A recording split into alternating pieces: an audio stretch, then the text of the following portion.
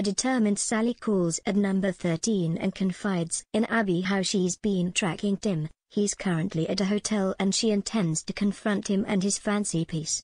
Spotting Tim in the hotel bar with a bottle of fizz and 2 glasses, Sally confronts him about his other woman. Is it time Tim finally confessed to Sally that he is sick, or will he be able to talk his way out of another tricky situation? Later, Summer receives a message from Mrs. Crawshaw summoning her to a meeting, and Amy insists she'll go along to support her and make their case clear.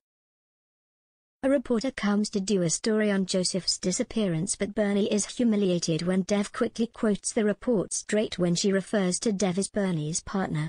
Is this the end for this fledgling couple? Meanwhile, Joseph is caught in the act. A despondent Alia tells Zidane that Yasmin has given half her shifts to agency staff as she can't bear to work alongside her. Zidane calls in speed dial to find Stu tearing his hair out about the state of the business. When Stu reveals that the agency staff never showed up, Zidane grabs an apron and sets her in the kitchen.